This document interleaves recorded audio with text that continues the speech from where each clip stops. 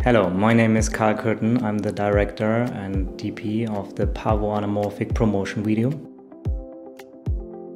We shot the last days on a variety of locations. We shot in nature with beautiful sunlight.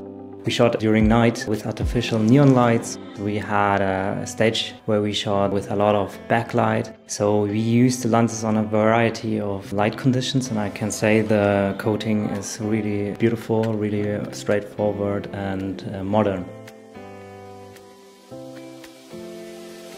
What I really like about these lenses is the compactness and the lightweight design. So this gave us the possibility to shoot on a FPV drone. We used the drone to shoot through a very tiny narrow wood corridor in the forest. We could come really close to the trees. These lenses will allow us as DPs to create new images that you have never seen before and gives us more possibilities.